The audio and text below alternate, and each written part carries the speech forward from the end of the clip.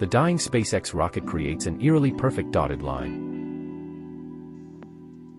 New images show a glowing, dashed line in the night sky above Arizona, after part of a SpaceX Falcon 9 rocket fell back to Earth following a double-header launch. The luminous streak, which is the result of some clever photo trickery, is the latest reminder of the company's rapidly increasing launch schedule.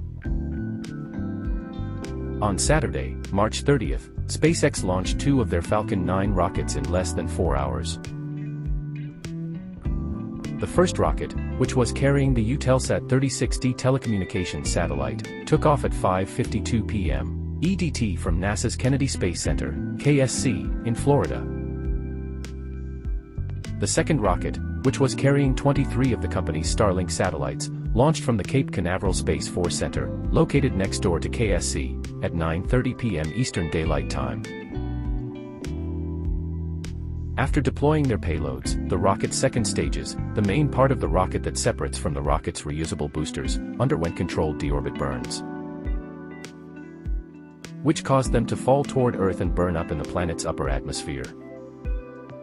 In the new footage, photographer combined multiple long exposure shots of the ignited second stage as it passed overhead. The breaks in the luminous stripe represent points where the camera shutter was closed.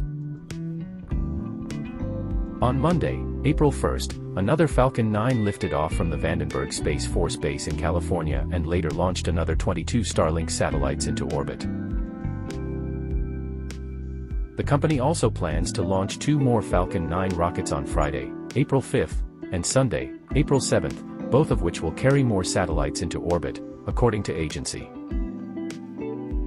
Falcon 9 is the world's first orbital-class reusable rocket.